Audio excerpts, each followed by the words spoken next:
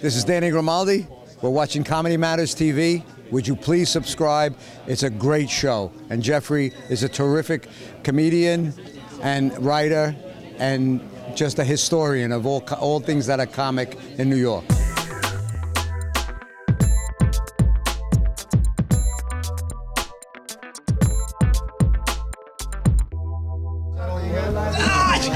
Hi. How are you, man? Great to see you. Wow. So nice. Good. Let's talk for a minute. Come here. Sure. Yeah. Thank you. Okay. Come here. I'm here with my buddy, Danny Grimaldi. How are you, Dan? I'm terrific. I'm terrific. How are you, Jeff? I'm great. Oh, great. I'm great. It's good to see you. You look wonderful. And you too. You get younger every day.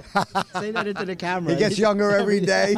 He's on top of comedy. There's nobody in New York that knows comedy better than Jeffrey. Oh, thank you, Dan. That's so kind of you. Wow. We're both friars. We're both friars. Yes. And we're old friends, Yes, man. From friends. from the days of Six Goombas and a Wannabe. Six Goombas and a Wannabe, 2001, one of the great plays, off-Broadway plays in New York. And I was the wannabe. He was the wannabe. It was 6 Italians and a Jew, and Jeff was the wannabe. I was one of the Italians. We tried me being one of the Italians, but it worked better with me being the Jew. Right? That's funny. That's how Terrific. It worked out that way. Yeah, wonderful. And then you played a double part on The Sopranos. Yes. You were your own brother. I was Patsy and Philly Parisi. I was twins. Great time, great show. One of the best show in TV history. Yeah, I think so for sure. David Chase was a genius. Created a great show, and it was what a run. I just wish it would have lasted another 5-10 years. It could have. It definitely could have. Well, I think the standards were high, and we kept them high, and it was time to leave. Well, yeah, it's good to go out on top. That's right, and I think that's what David wanted to do. But the way people talk about The Godfather as being the greatest movie ever made, I think The Sopranos was probably the greatest TV show. You know, we're in the Hall of Fame.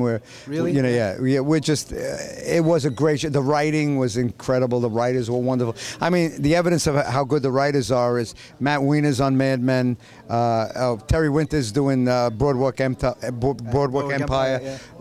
Robin Green and Mitch, I forget Mitch's last name, that's terrible. Robin and Mitch did Blue Bloods. So we have 3 Soprano writers who have created 3 wonderful television shows. But The Sopranos was the greatest of all. It's the godfather of all TV movies. It is. Sure. It really is. Sure. And how did you happen to wind up here tonight? Do you have a connection to diabetes? Antonio Coppola is a dear friend of mine, and he's one of the vice presidents of the Diabetes Association. And of course, it's dear to my heart. We all have family members. I had my mother and my aunt and my uncle had diabetes. And I lost my dad to diabetes. It's a terrible. And you know, I used to do juvenile diabetes with Lee Mazzilli back in the day, back in the 80s and 90s. So it's a disease that affects children as well as it affects adults. So anything I can do to help, it makes me feel good. That's so nice. Well, it was so great to see you, as always.